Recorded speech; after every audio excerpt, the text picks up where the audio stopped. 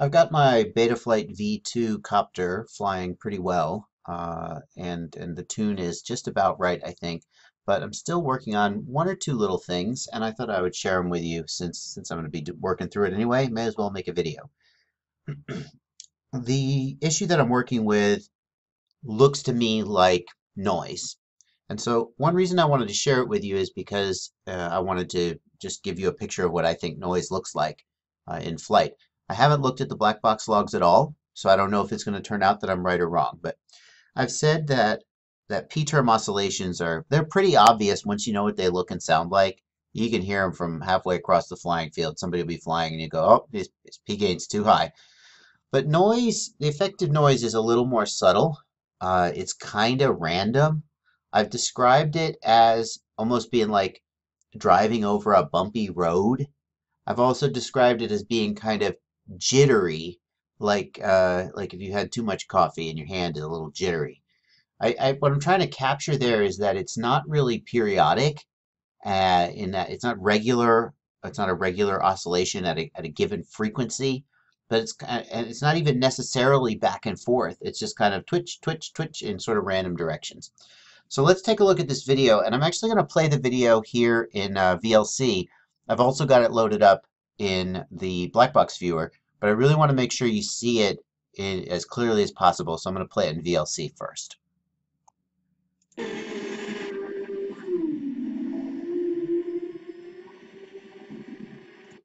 Okay, so I'm going to go back now. It just happened, and I think it's sort of all the time, but there was what I felt like was a really clear example of it, and I want to show it to you again. It's just a little sort of backy forthy twitch, almost like your eye was jittering a little bit.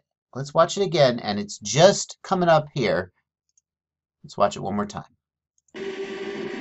Right there.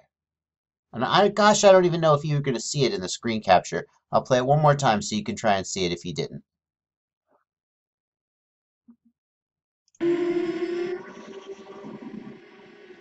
Now let's keep watching and see if we see it anywhere else. I think you should. And actually, you can kind of see it there. Again, just this whole pass as I go over these trees, there's this almost just little jitteriness to it. Watch it one more time.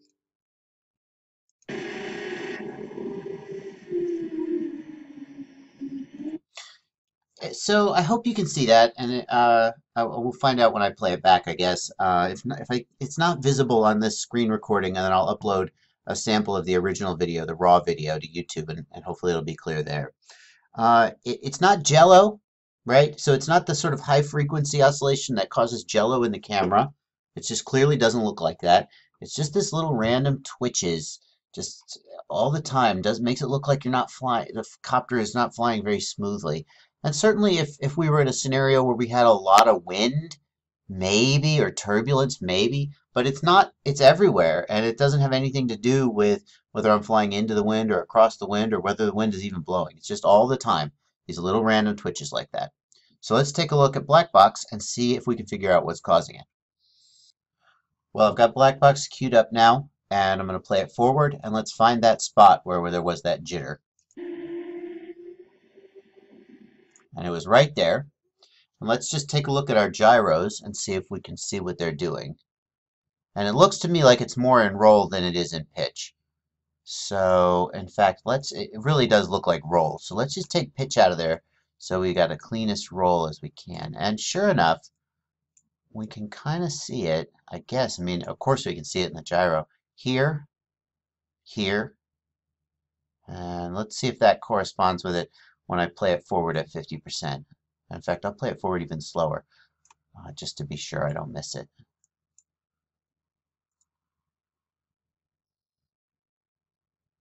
Right there. Yeah, that's it. Now, what's happening there? That's the next question, and that one's going to be a little harder to answer. Well, as always, the first thing you want to do is you want to check to make sure that you didn't bump the stick.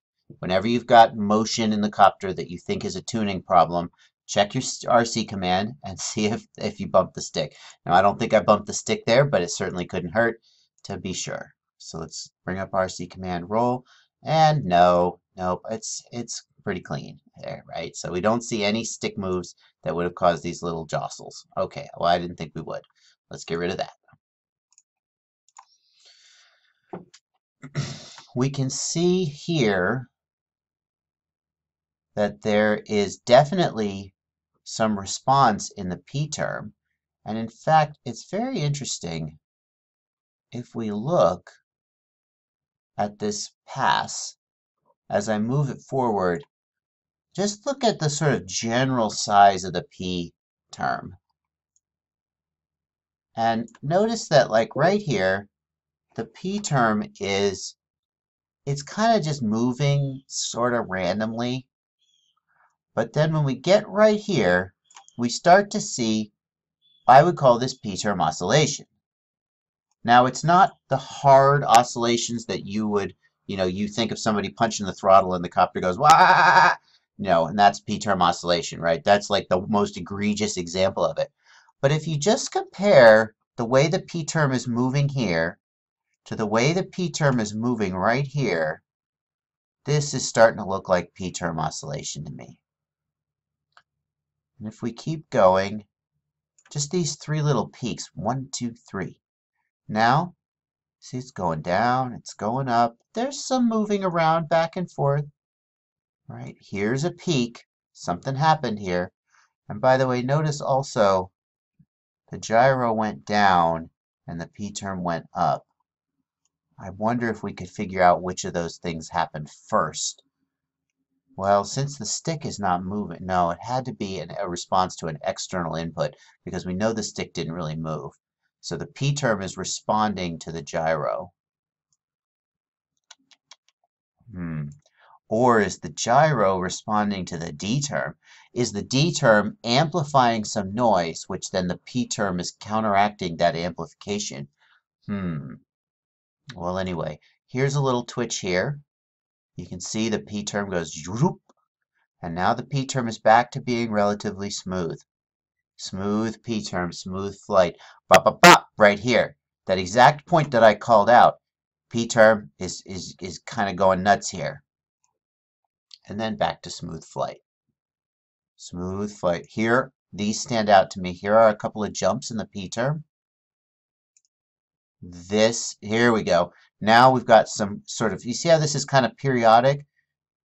The spikes are at about the same spacing. Oh, now it's getting bigger. It's getting worse. Oh, man. Oh, now, whoa, the P term is going bonkers here. Whoa, what is happening? This is not I'm not really, maybe it's because I'm flying over some turbulence as I go over these treetops. The wind is coming over the treetops. Maybe. I don't know, but that sure doesn't explain what's happening back here. I'm just flying straight and level. I don't know. I didn't fly over anything. And I got a little twitchy here.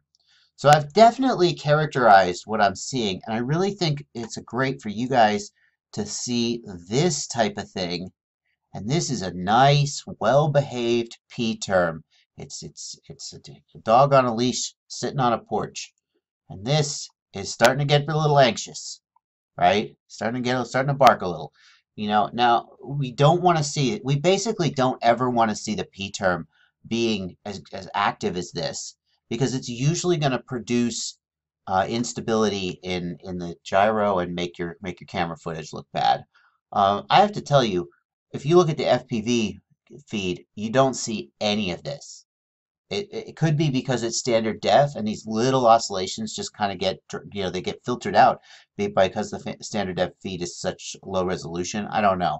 You really don't see this. But I really never want to see the P term being this active, especially if I'm seeing the results in the high def camera. So the real question that I have though is my P gain too high? And then the second question that I have is what I've got here noise from the gyro being amplified by the D term? In other words, is my D gain too high?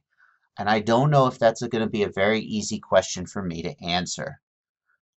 I can see that the magnitude of the D term is not consistently bigger than the magnitude of the P term. And in fact, here we've got the P term significantly larger than the D term in this example. And here, the P term. Notice that like right here, the P term goes yoop and shoots up, and the D term yoop shoots down and is actually look at the PID sum here. Notice that as the P term is rising, the D term is falling, and the PID sum is actually falling. Oh, I apologize. That's the gyro. I'm so sorry. Hang on. Let me put the PID sum in here.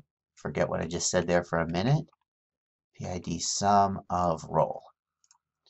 Oh, there we go. That's more like it. I thought something wasn't right there. So here the P term is rising. The PID sum rises with the P term. The D term falls and is actually counteracting that sharp rise. As it rises, the D term is falling. So it doesn't look to me like, yeah, but then the D term rose here. We could just chase this all the way back, you know. I think the fact that I'm seeing that the D term is not large, it's of the same or lower magnitude than the P term, is suggesting to me that my D term is not excessive. If I saw that the D term trace was much higher, then I would start to wonder about that. Well, I've kept thinking about it, and I'm not so sure about the P-term conclusion now that I think about it some more. Because what I came back to was that the sort of semi-random nature of these oscillations is not consistent with P-term, with excess P gain.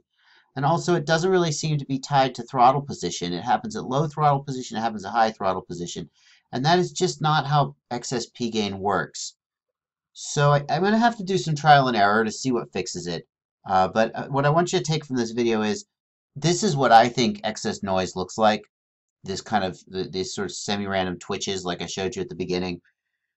And you know, it's certainly possible that if we've got noise being amplified by the D term, that if the P term is on the edge of, it's just tuned to the max, but no oscillations during normal flight. But then as soon as the D term starts flipping out because it's amplifying noise, it flips the P term over into oscillations. And I wonder if maybe that's what we're seeing here. Because we definitely see, if we look at the P term trace, we definitely see some oscillations that look like excess P gain, but we just don't see anything during actual flight that looks like excess P gain. So I'm going to try it both ways. I'm going to try reducing D gain, and I'm going to try reducing P gain, and I'll see what fixes it. It's certainly going to be one of those two. And I hope that was helpful, and happy flying.